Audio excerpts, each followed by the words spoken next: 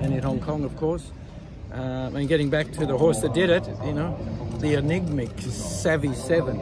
He's been trying many times to win races, even, you know, and many times favourite. But today he got all the favours in that he had the right speed, he got the right gait on the C+3. French jock up. I just told him to ride it French style. Just put him to sleep the minute he jumps and just increase the tempo wherever necessary. And he got the gun run along the inside. When it did open up, he did. He hit the line. There was a doubt in a lot of people's minds whether he'd get 1,800 metres, but you know, the program Class 5 was coming along. I thought, why not give it a go? And we'll just, as I said, we'll drop him out and ride him very cold. Any target for the rest of the season? Have any goal? For to win Group 1s and hopefully to go to Dubai and win a Group 1 in Dubai. All right, thank you. Okay, thanks, Benny. See you. Okay.